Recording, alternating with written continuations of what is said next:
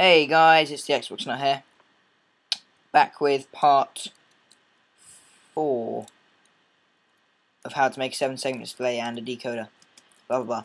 I've neatened it all out. I've put inverters in a row here, and you'll see why in a second. But basically, next step, after you've done this, just a couple of extenders here. It's nice to have them all in the same length, so some of them have extenders, some don't.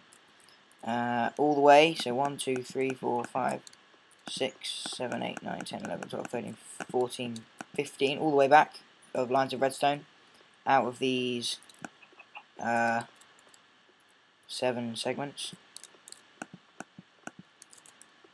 Don't know why I'm doing this. Oh, come on. Oh my god.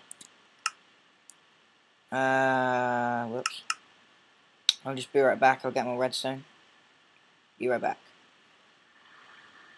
Okay, we're back. We've got more redstone.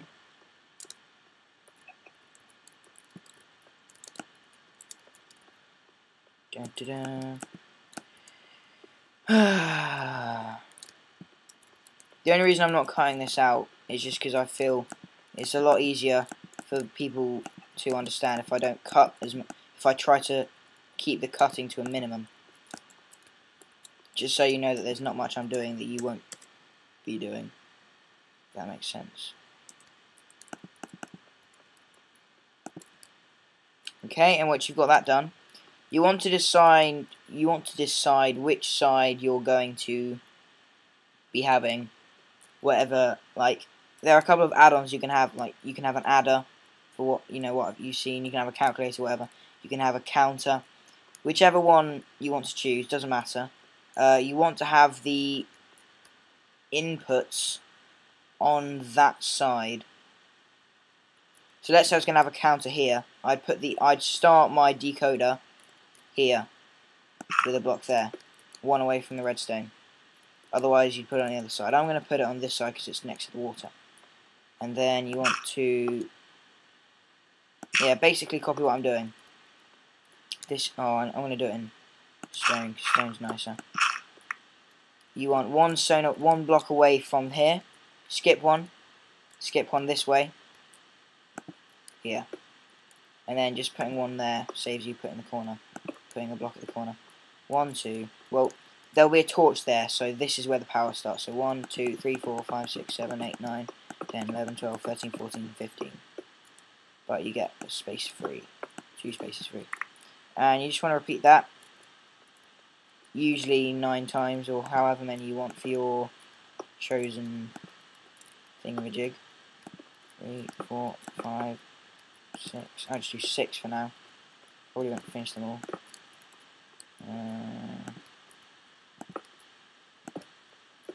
I'm playing on a Mac with a trackpad. I'm not using the mouse, so that's why it's taking a bit longer for me to right click. 5, 6, 7, 8, 9, 10, 11, 12. Easy way to do this, just randomly clicking on the sides as you look around, really. Oh, catch up.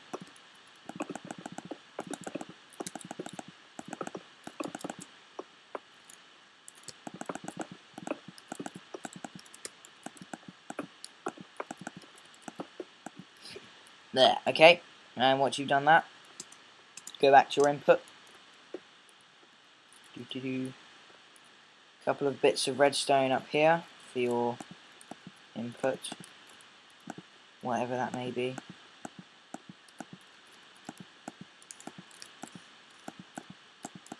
And then a torch on the top of each of them. Not there. Not there either.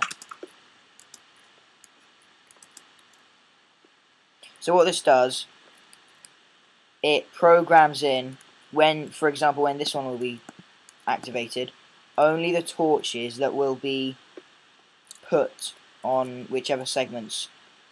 Let's say, I'll give you an example just randomly. When this is on, let's just call this number 1. Number 1 will be shown on the screen, as in hopefully our number 1, but obviously it's not the number 1, it's that retarded segment.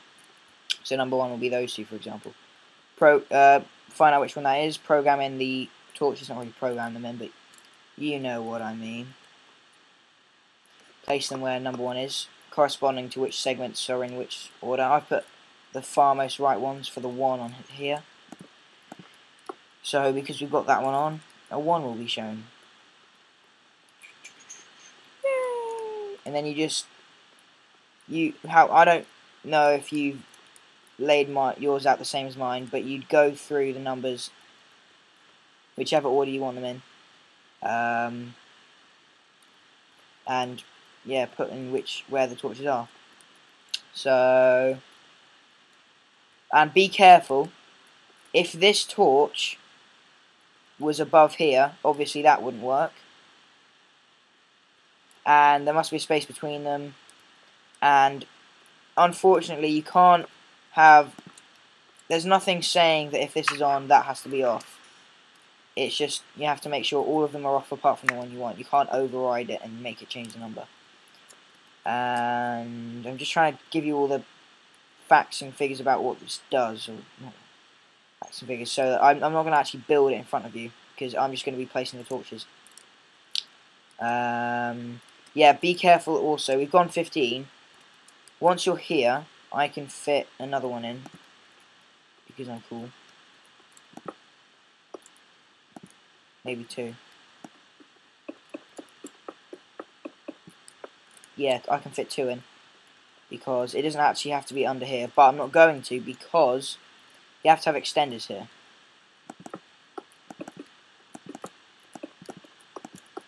Right.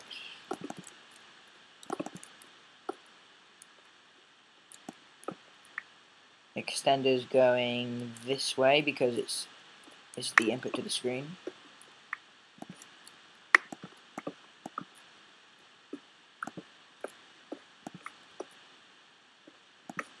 Hopefully you all know how to make an extender. If you don't, here's a tutorial on how to do it. Not like that.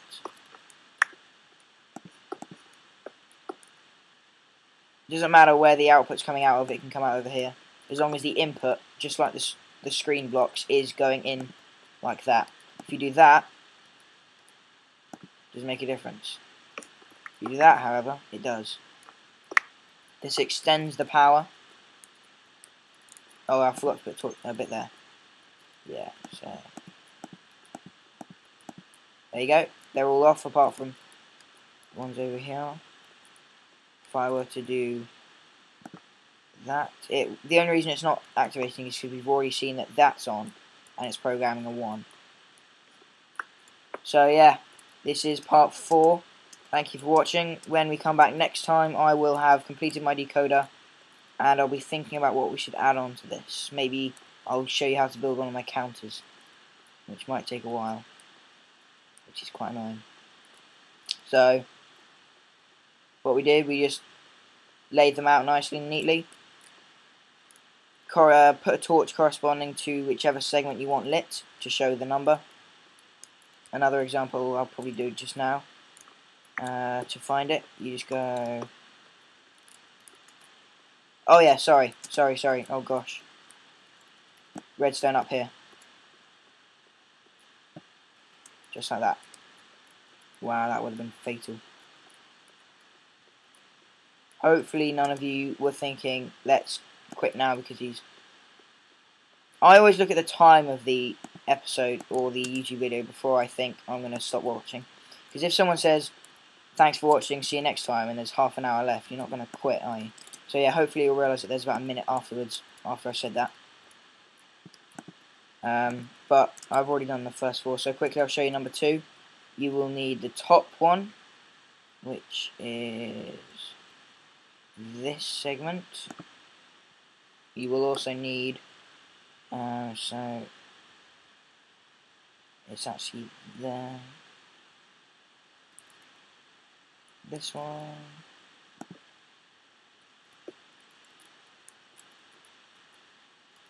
So basically I'm looking at I'm looking at a 5. Am I? Yeah. I'm looking at a 5 here. So this one. I believe. This one.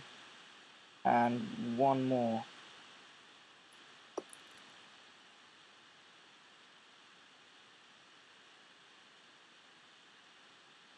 This one.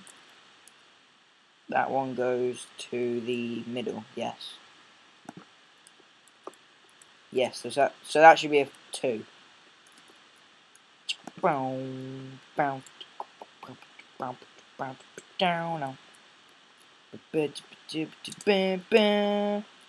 And it's a 2.